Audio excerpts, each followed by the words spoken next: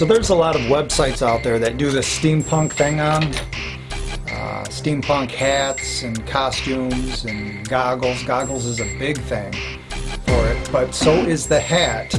And there's a lot of YouTube pages out there that I was looking at that make hats out of craft foam, out of sheet that's, this is what, 1/4 inch thick, 12 inches by 18 inch sheet of, and, well here, let me just show you how I do it. Craft foam, it's like $1.30 for a sheet of that stuff. And 2 sheets, you can actually build an entire hat. In fact, there's one that I just made. And it fits.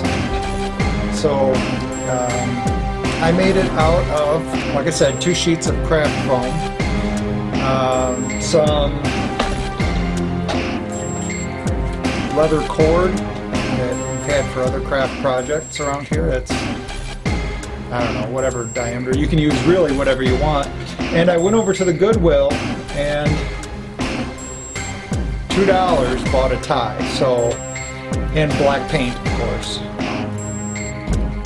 So all said and done, I say I probably got about $5 or $6 into this thing, and a couple of days of time. Mainly took me 1 day to put it together and then let all the glue set up, and then a day for painting, and then just doing my finishing touches on it, like cutting the tie for the band, stitching the lacing in there, which I thought was just kind of cool.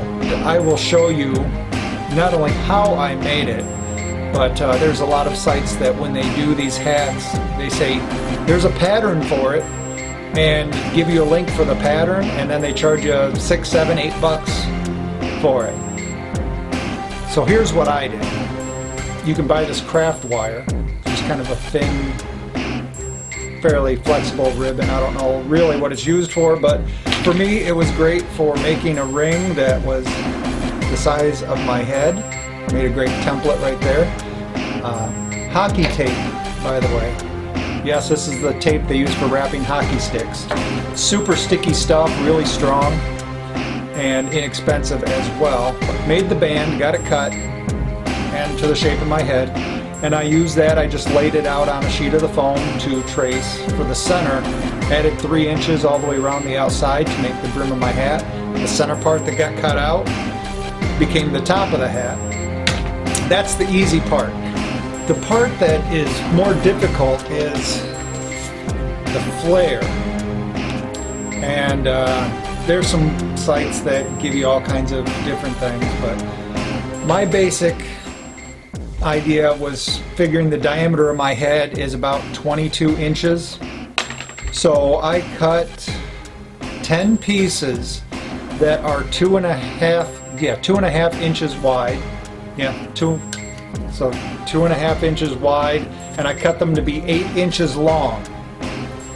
And this, by the way, piece of plastic from another project when I made a tablet holder for my, so that made the tablet holder for the controller for my drone. You'll see that in my other DIY videos.